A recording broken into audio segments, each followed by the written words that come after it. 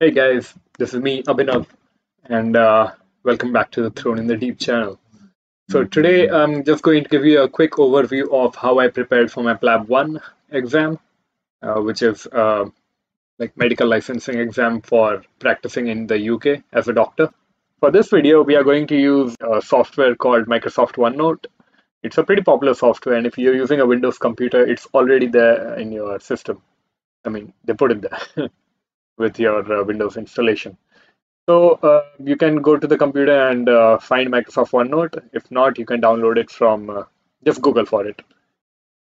So once you get hold of that software, so you also need a preparation material, of course. Like there are many options. There are past medicine, there is Plabable, there is med revision, and PLAB one keys, and a couple others.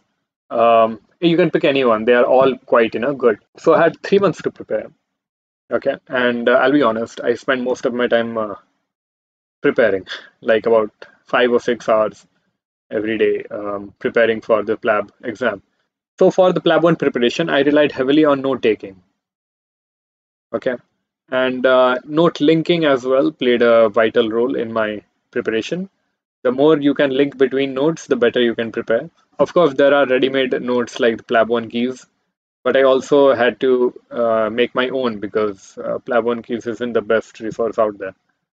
And lots of feedback from the comment section in the Plabable, as well as some info here and there that you figure out for yourself.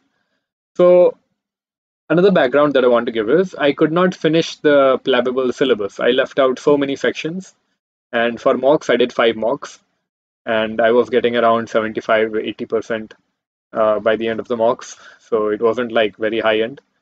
But I gained the confidence how to do it in the required amount of time, as well as how to how to be confident with what you're answering, because sometimes the answers can be tricky and you are just guessing for the most part, but it's an educated guess, it's not a blind guess. So for all these things, I mean, I do not need to go in depth with what you can achieve with note taking, right? So yeah, let's just jump into it. So this is the Microsoft OneNote interface. I created a notebook called MBBS. Inside MBBS, I have for different subjects, etc. Let's focus on PLAB 1. Yeah. Once you go inside PLAB 1, you can see all the notes that I made. All right. So initially, my plan was to do the handwriting method. And Microsoft OneNote is pretty good in understanding the handwriting. So I gave reference to the page numbers, and then I wrote quick notes on this. I could study on my phone as well. These lines, I custom drew them. And the information I got, like usually in Plabable, they mostly give it as like paragraph description, but it's better if you convert it to a flowchart. So yeah, so this is my anatomy notes, and some little bit on brachial plexus, a reference video, and the whole brachial plexus. You can actually zoom, and the handwriting still stays clear. Okay, all right. So then cardiology, similar. I loved my cardiology notes. They look like a mess, but it's fantastic.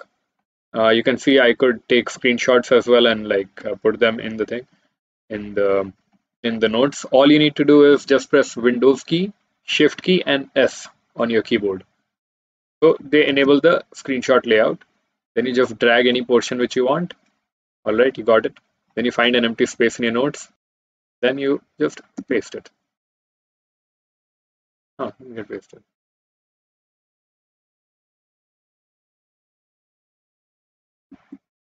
Yeah, there you go. This time it worked. So yeah, Control Z to undo. Okay, yeah. So regarding the cardiac cycle, I had studied it earlier. I found I finally made my own video. You can check it out somewhere. There will be a link that I will reference to this. I have made a 20-minute video on how to understand the cardiac cycle with all the murmurs. So that's a bonus plug, shameless plug. Not shameless. I'm proud.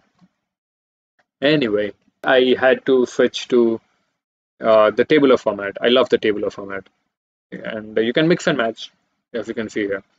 This is the Weber syndrome. This is the Wallenberg. This is the right amphibian lesion. Then I go on to just writing the treatments in Neuro. Okay, so how do you make a table, right? So you just start anywhere, you start typing FTROKE. Then you press the tab button, it automatically creates a table like magic. You type hi there. Okay. Now you can press the tab button to create a third tab. Like you can type more stuff like, okay, this column will only be for links. So I can give an nhf.com/stroke or whatever link that I found on the web. But for now, let's keep it to 2. Then now, if instead of pressing tab, you hit the enter key, it creates a new line. Okay, and then you can type another term like TIA. Then you can fill it up with whatever. Okay, less than 24 hours. Then you can press enter. You keep making like this. Okay. Okay. Okay. You'll figure it out. No worries. Um, then you can type anything. Hit enter. Type tab. Enter. Tab. Enter. Tab. Enter. Tab. Enter. You got the gist. Now, you to sort it alphabetically, go to the whichever column you want to arrange it in.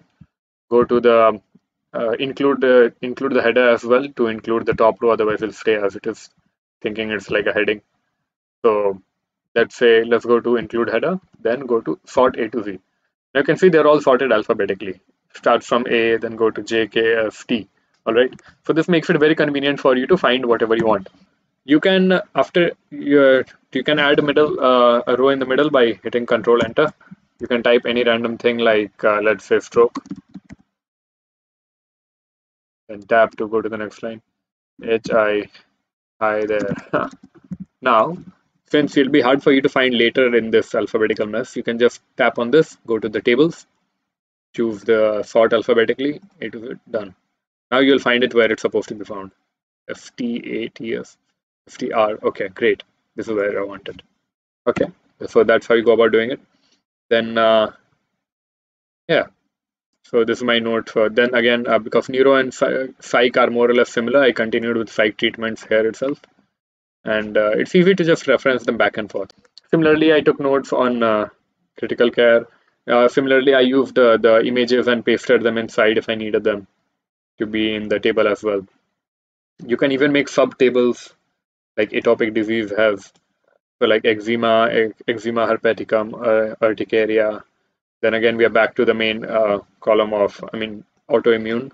These are the pemphigus vulgaris, bullous pemphigoid. You get the gist. All right. Similarly, more images. Then, so for erythema, I put in comparison image from net. So you can basically prepare your own notes. Then, like all the similar confusing terms and diseases with a different presentation, you can all club them up as a sub table, like a nested table as they call it, table within a table. And then this can also be sorted alphabetically. It's already sorted. Then yes, so this I made, then fungal. All right, so yeah, let's say we make all these nodes, we study, and now we want to sometimes it happens that you find the notes of one thing has already been written in the other section. What do? You can just link it. Like you can see, so once the table becomes really long, what I did was, let's say cons disease. This is a quick summary of all the conditions that can affect adrenal gland. All right. So if you take cons disease, like this is in syndrome, this is in short. But if you want, I can go down. I found wherever con is, click it. Yeah. So you find you see this is the detail that I wrote on Cons syndrome. Did I do something? All right. So then you can right click it. Then you can go copy link to paragraph. Come back to where you want to make the link. Let's say I want to make hi as the link. Then you press right click. Then all right.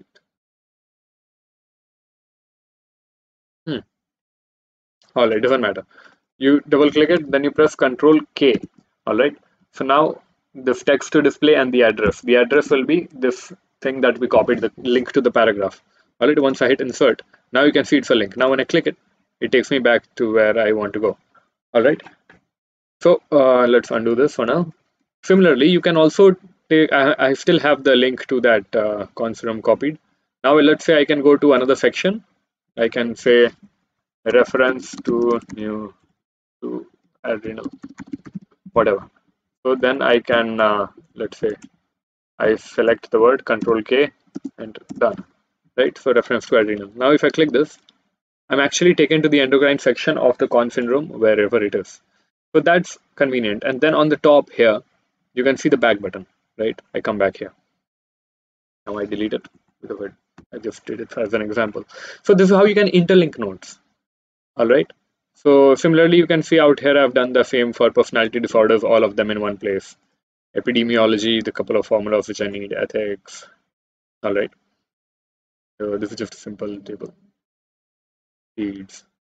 All right. See, in asthma, you need to like discuss between asthma in children versus adults, and etc. So I can put a quick link to asthma and respiratory. It went to the respiratory section, and there I have a more detailed note on asthma. All right, this is the power of Microsoft OneNote. Then you can add random Google Drive links, or you can add any link that you feel you will need to refer later on. OneNote literally does what the name says, takes notes. All right, it's a Microsoft way of saying one. Okay, ignore that. So, all right. What else? What else? See a link to the Plabable as well. If I click it, it will take me to the Plabable website, but I'm already logged in on the device. All right, doesn't matter. Anyway, yeah. So coming back. This is the notes that I took. You can see they're highly detailed. But of course, it is for your personal use. You find whatever's useful. Anyway, so like, apart from this, I'll show you my lab 2 preparation plan. So I made a list of all the questions that were there in OBG, and I mean like all OBG, neuro, etc. Got made a list. Then I noted the start days and how many days it took me to finish. And, whenever whichever has this kind of date, I did not actually finish it, and so forth.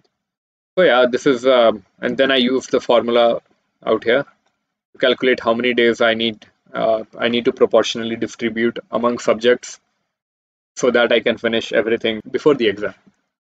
Of course, that didn't happen. As you can see, I left a lot of them untouched. But it didn't really matter. I got 138 out of 180. I could have done better, but I'm happy with it. Once you pass, you pass. And you don't even need to finish it. You just need to be good at note taking. If you have a good note taking strategy, you can get away with not knowing everything. So okay guys, that's it. I hope this video has been helpful to you in some way. Lots of people don't rely on taking notes on their computer, and I would say you should reconsider because it's a very helpful tool. All right, and it's good if you start early because it takes some time to get hang of it.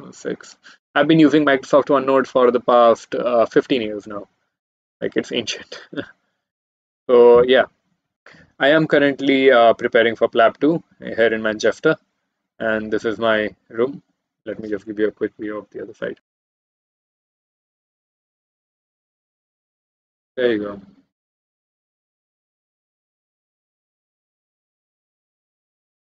All right, guys. I hope you loved it. Peace out. Oh, and don't forget to subscribe to my channel. Like, what are you doing? You watched this far and you didn't subscribe. Huh. Okay, bye.